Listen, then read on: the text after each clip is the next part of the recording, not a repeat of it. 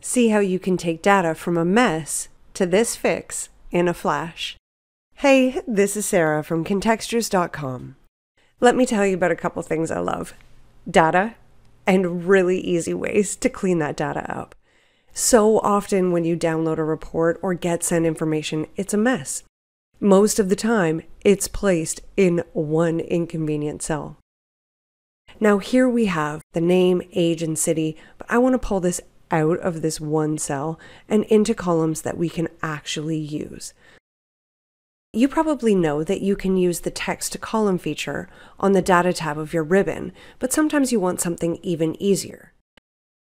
I'm going to take the information in the first cell and put it into our columns here.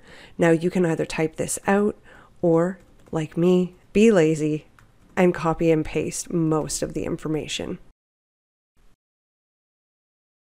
Once that information from the first row is done, we're going to make sure we're in the cell below that data. So in this case, we're going to be below Jane. And now we're going to select Control E. And you can see all of the information is populated.